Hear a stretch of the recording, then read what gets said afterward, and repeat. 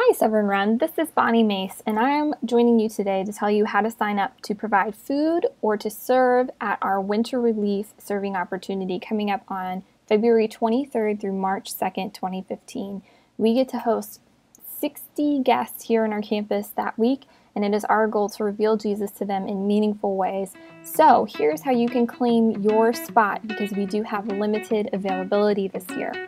First, if you'll go with me to mysevernrun.com, it'll take you here to this page. Now, my information is saved, and hopefully yours is too because you've logged in before. But if you haven't ever logged into My Severn Run, all you have to do is click sign up right here and then fill out this form. It should automatically send you a password generating email, but if it does not, you can send Gwen Hubbard an email at gwen@severnrun.com or give us a call at 410-551-6654 and we'll help you get that set up as quickly as possible. Now, once you've got your password set up, you'll just want to type in your username and password and then hit login. It'll take you to this home screen. Welcome to My Severn Run. This is where you can sign up for winter relief serving opportunities or to provide food for our guests. So here's the best way to find the winter relief group. Go here to the left and click on groups. Then from there, start to type in winter relief and you'll see this serve-winter relief group is the first thing that pops up. That's what you want. From here, you'll want to navigate to the Needs tab. You'll see that there are 6 different tabs here, but to claim your spot, you'll want to go to the Needs tab. You'll see here that we have listed serving opportunities as well as food providing opportunities. So I'm going to show you how to do a serving opportunity and then a food provision opportunity.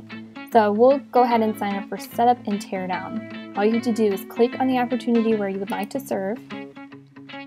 And then you'll see that there are dates listed along with the times listed. So go ahead, and I know that I'm available on March 2nd from 7 to 11 a.m. So I'm just going to go over here to the checkbox and say I'll take it. From there, it places my name here and I'll get an email reminder the day before telling me that I need to come to the church at Severn Run to tear down from 7 to 11 a.m. On March 2nd. Simple as that. Now here's how to sign up for food. It's very similar. I think I'm also going to provide dinner on February 23rd. Well, I don't think I can do all of the food, but I know that I can at least do 5 pounds of mashed potatoes. So I'm going to go ahead and click I'll take it. Just like that, it adds my name and I'll get a reminder. And it'll also remind me that my food needs to arrive on campus at its correct serving temperature by 5 p.m. If you find out that, oh man, I've signed up for something and now I can't do it, giving the need back is very simple. All you have to do is go back to where you signed up and uncheck I'll take it, and it'll remove your name right away. So, Severn Run, we're excited to host all of these people here on our campus, and we're excited to include you.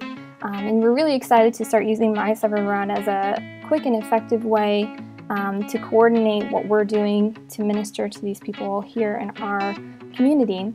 Thank you for all you do. Thank you for your hearts for Jesus, and we will see you at our next Sunday worship time.